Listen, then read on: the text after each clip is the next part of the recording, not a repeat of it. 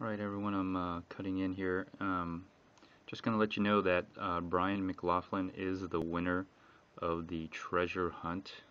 And here's there's the address right there. There was the amount, and there is the QR code to show that address. And as you see there's the withdrawal. And so Brian did figure out the code. And just to show you the private key here, let me show you what it was. This was it right here. If you want to go ahead and scan it, this was the private key that's password protected. And if you didn't know what the password was, let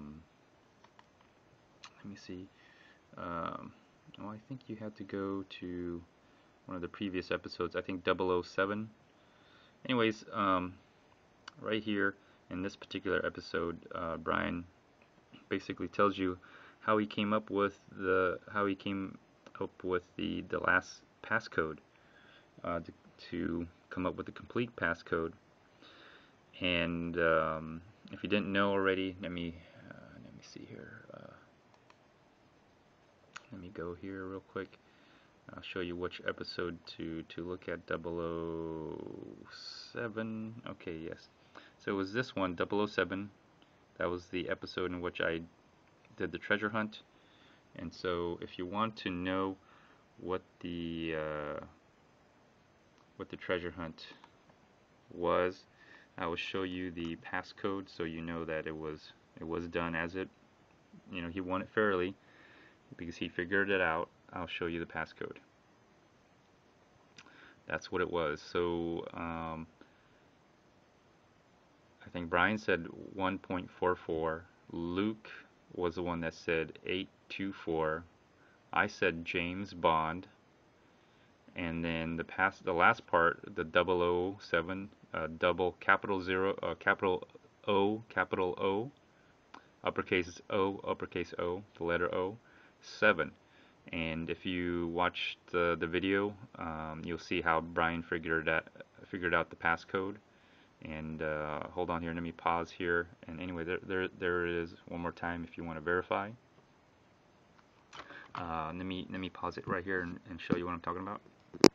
Alright, if you watched the previous episode, or James Bond Bitcoin Live 009, I was going to give out the passcode, but Brian McLaughlin already won. If you do a Google search on license to kill, in Wikipedia here it shows up license to kill concept. That was the clue I was going to give. And if you see here, let me see here, it talks about license to kill, but more specifically,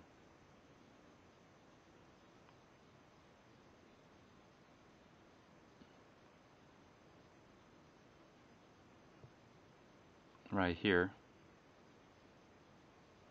as you see right here, I'm going to highlight it.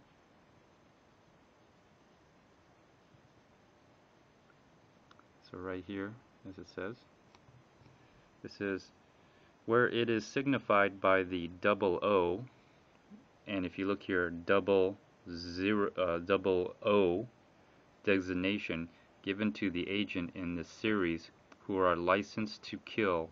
James Bond himself is famously Agent 007. So the double O is actually the actual double O.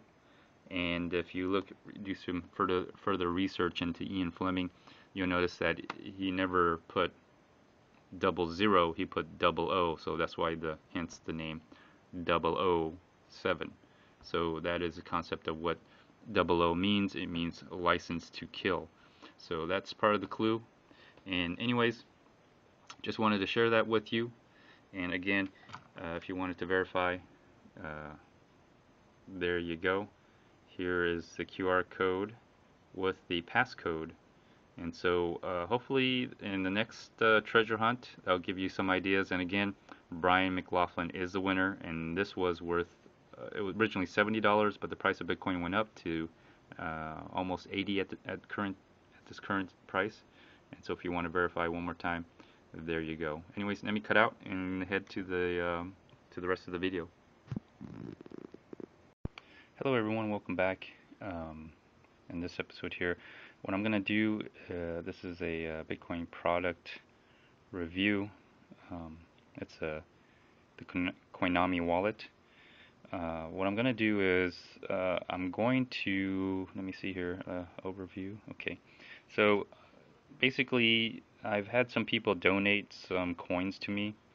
Brian McLaughlin donated this much Doge to me, and there's the QR code over here for this that he sent to, just to show you, and in case anybody wants to send me any more Doge, I'd be more than happy to experiment here.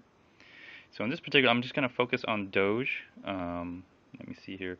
I did have also someone donate some Litecoin here, this one, and I believe that was Tomcat. Thank you very much, I appreciate it. And there's the QR code for that if you want to send some. And then also Tomcat also sent me some Zcash, and I appreciate that. And so there's the QR code for that. And so thank you everybody for doing that. So let me go focus back on Dogecoin. So what I wanted to do was one of the experiments I'm going to do with the Coinomi wallet is see if I'm going to eventually send all this to paper wallets, because this is a very light client mobile wallet for the most part. And so for whatever reason, like I said, I'm using this particular wallet. Let me see here. There you go. I'm using this particular wallet here, the Coinomi for Android. That's the version. I'm using this in particular for the giveaways, promotion. People like to give away their coins to promote their site or whatever. Maybe also donations as well. And then what I'm going to do, because of the fact that it accepts a lot of coins, and most of these are probably a fork of Bitcoin. That's why they, you notice there's no Monero in here, because Monero is completely different. So there are probably some form of a fork of Bitcoin, and that's why I can use it. It's pretty familiar to use. I even got a Aurora coin in here, my goodness. Anyways, there's a lot of coins in here, a lot of coins. And they're adding new coins all the time. Recently they've added, let me see if I can find it. Should be in P. Okay, they've recently added Pivx. This coin right there, Pivx. But you see there's a lot of coins. So anyways, it's a they even have testnet coins here. So if you're interested in testing all this. Anyways, that's the reason I got, so I could have one wallet and I can experiment with them. So in this particular test, I'm going to be testing Dogecoin, and I'm going to send this amount to a paper wallet. I'm going to generate a paper wallet here. I'm going to show you how to do that and which paper wallet website or wallet generator I use, that I've been using, and it's safe. And what I've done is I've gone into settings here, and I have changed the transaction fees to all 0. And so as I'm going to be testing that out and see if it will confirm and actually go through, or if it will come back. One of the things I want to find out. Some of the wallets won't allow you to set your transaction fee. Coinomi does allow you to set your transaction fee. And let me see here. This is the Doge, and you can see Doge transaction fees, and they're priced in per kilobyte. You can always set it back to the default, which would be 1 Doge. Okay. But I want to change that to 0. 0.0000. So we got that. So, okay. So I'm going to see how long it takes and the process of doing it. I think if I use Dogecoin, there's probably not a lot of network traffic. It probably will confirm in due time. That's one of the experiments that I'm working on. So let me cut in and cut out, and bear with me, okay? Alright everyone, I'm cutting back in here, and this is the block explorer for Dogecoin, which I looked up the transaction, and you can see right here, that is the QR code from my Coinomi. This is the address right here. That is the amount, and then there's the transaction there itself, and then there's the Shinu Ibu dog, and if you hover over it, it comes out. Very typical Doge, you know, very cute. You see that? So this is just one of many explorers. This is just the one I just looked up through a Google search, and then as I clicked on the transaction itself, you can see this is what it comes out. So it looks like there were 3 inputs to make this one output, and let me see here. You can see more detail that, again, 3 inputs. That's the total input. That's the number of outputs. There's the fee right here. You can see the fee, and that's probably what Brian was using in his Coinomi wallet. And so there's the number of confirmations. So there's that. So what I'm going to do is I'm going to go to this site, walletgenerator.net. That's what I've been using for paper wallets, and what I like about it is because it can make all these. Let me see here if I can show all of it. 129 supported currencies.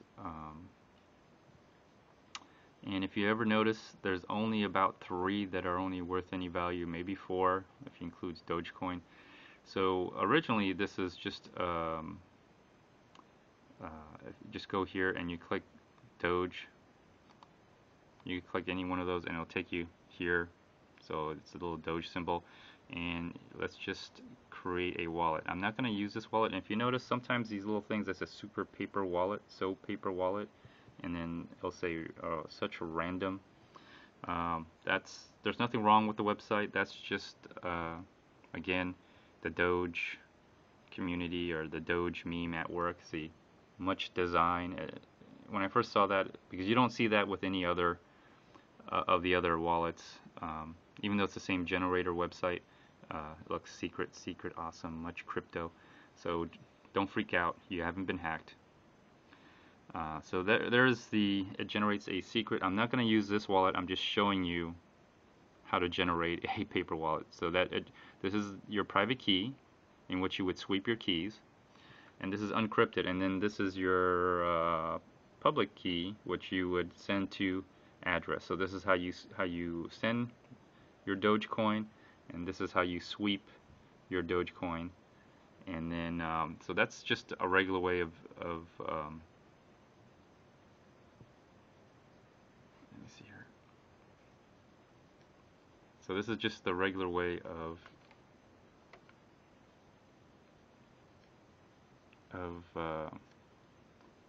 how you would generate just a normal single-use paper wallet, or you could use it again, doesn't matter. Just it says here specifically single wallet. So if you go here to paper wallet, it takes you to this site here, and this is how it looks. Okay, and again, it's just a regular private key that you can sweep, and then there's the public where you send to. So this is where you can encrypt your paper wallet, and so you simply just click here to encrypt, and then you put a password in here. Let's say 1 2 3 4. This wallet is compromised. I'm not going to use it though, so please do not send anything to it. And what you do is you just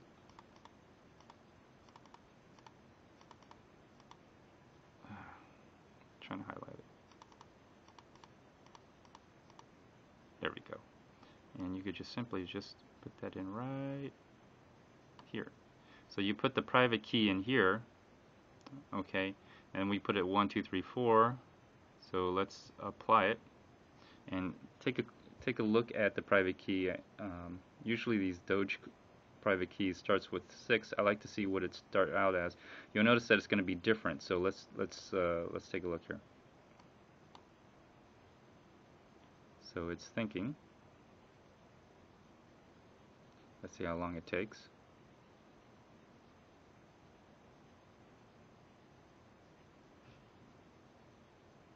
This is all in real time, people.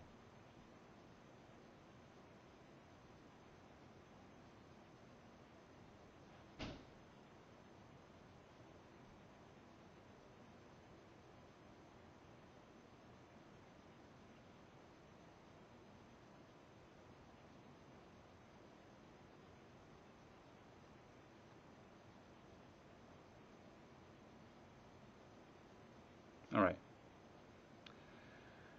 Well, I don't know if you remember what it was, but now that you see it, it's probably, I think this is different. Matter of fact, here was the original private key, right here. You can see it. And now that you see this private key, it's different. So, anyways, there you go. And if you scan this right now with your Coinomi wallet, you'll probably need it'll ask you for a passphrase, which this is the passphrase. Now, if you look at the private key, this private key hasn't changed. It's still the same. So that's how you make a paper wallet. You can print it out. I highly recommend not to do it on a computer that's connected to the internet.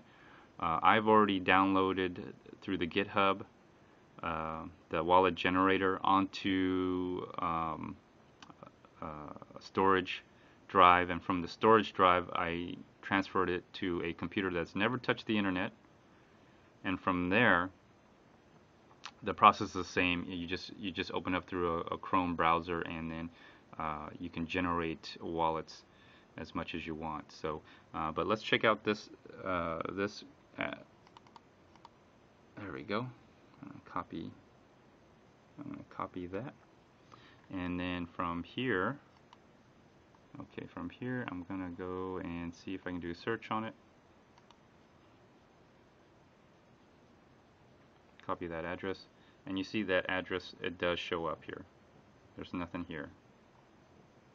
So that's a way to confirm it, that it exists. And so that's how you generate a BIP 138 paper wallet. So that was just to show you. So what I'm going to do is I'm going to cut in and cut out. I'm going to generate my own. Okay, I'm going to restart again. I'm probably not going to do a paper wallet per se.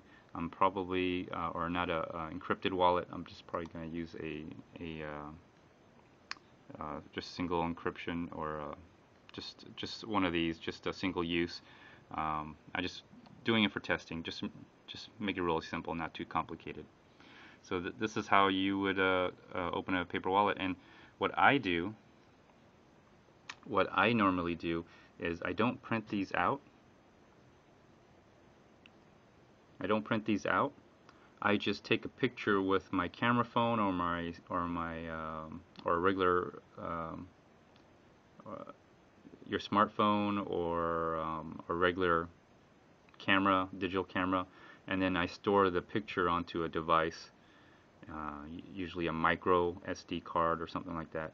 So let me cut in and cut out, and I'll do the real test. But please do not use any of these. These are all compromised. Thank you. All right, I'm cutting back in here now, and what I'm gonna do now is I'm actually going to send it, and it was donated by Brian McLaughlin. It's not a lot, so I thank you very much, Brian, for letting me experiment. So I'm gonna go ahead and check one more time at the settings. Make sure that the transaction fee is set to 0, which it is. Excellent. Okay. And then I'm going to go ahead and send all of this to the paper wallet. And I did generate a paper wallet. There is my paper wallet right here if you want to scan to verify or even donate. There it is right here. So I generated a paper wallet like I showed you before, but this is a different paper wallet because the ones I did were obviously compromised. And what I'm going to do now is I'm going to simply right here, my Doge. See, my balance is that much, and I'm going to send. And I'm going to let's see. That's going to generate the camera function. Excellent. There we go. Oh, it says ambiguous address. Please select the correct coin type. Wow, okay. This is interesting. Looks like it's coming up with several different addresses here. I thought that it would be pretty obvious to what it was, but interesting. Let me try something else again here. I have, okay, so this is part of my paper wallet right here. I'm gonna scan from that and see what happens if it comes up with the same. This is interesting. Okay, so I'm gonna go ahead and scan again, and I'm gonna scan directly from the paper wallet. All right, and again, it comes up with the same thing. So interesting. It actually has ambiguous addresses here. All right. Well, I know it's Dogecoin, so I'm gonna select the Doge because it's Doge balance. Okay. Yeah, it's a Doge. Doge. Send. And I'm gonna send all the funds.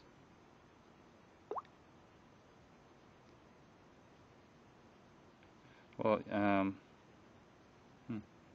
I've set it to 0 fees, but it says slightly less will be sent because of fees. Well, okay. Well, let's see what happens.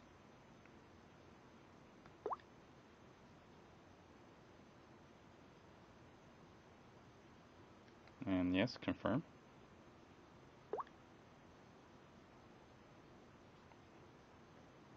And there it is. It says received, and now I'm sending.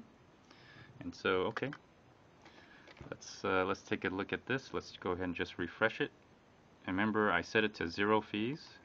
Let's see if there's anything going on.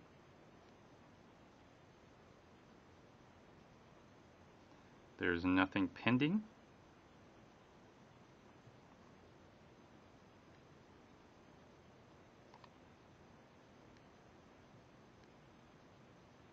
Nothing going on. Okay. Looks like it's still thinking. Let me click on it. See what it's doing. There's the transaction ID. We can view on the block header. Block it. Let's see what it does when I do this. Let's use Firefox here. Just once.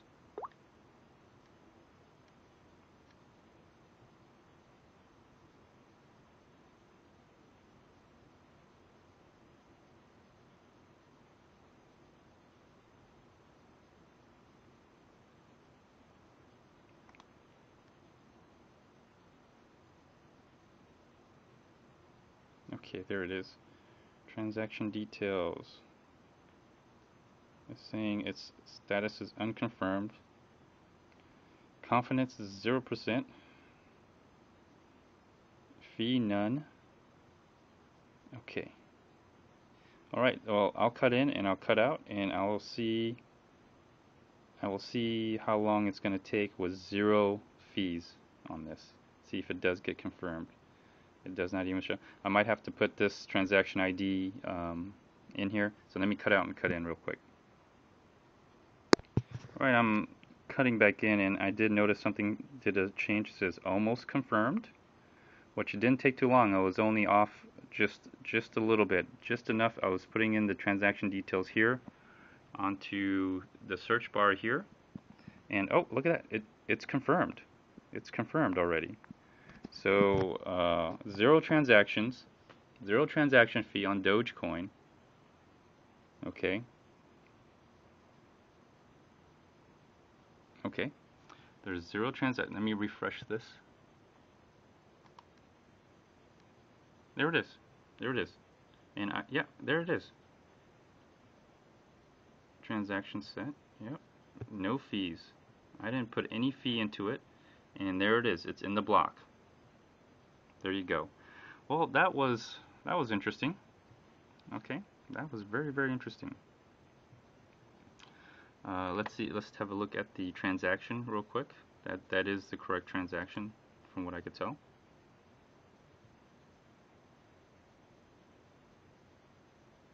And this should give me a little bit more detail on it.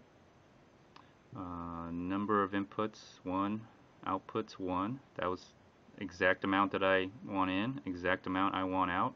Size, there's a size, there's a fee, 0 fee, everyone, 0 fee. And then it already has 3 confirmations. There it is. Okay, excellent. So, is there a use case for Dogecoin? I think so. I think there is a use case for Dogecoin here. Let's see. Let's have a look here. Let's just go back and verify it on here. Yep, there it is. It shows it being sent. I have a 0 balance now. So, as far as Dogecoin goes, and let's just give Coinomi its props here. I put 0 fee into a Dogecoin transaction, and it went through relatively quickly, as you saw. I did pause it for a while, but I only paused it for maybe a minute, maybe 2 minutes at most, and then I cut back in when I saw the status change from unconfirmed to almost confirmed to being confirmed, as you saw. And it didn't take too long. It really did not take that long. And so there might be a use case for Dogecoin as for micro tipping, as you saw here.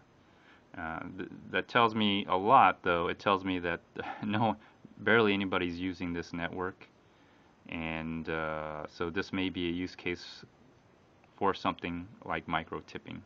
Anyways, this concludes this episode. Feel free to like, dislike, leave a comment. Also do a video response. Until next time, stay tuned. Bye.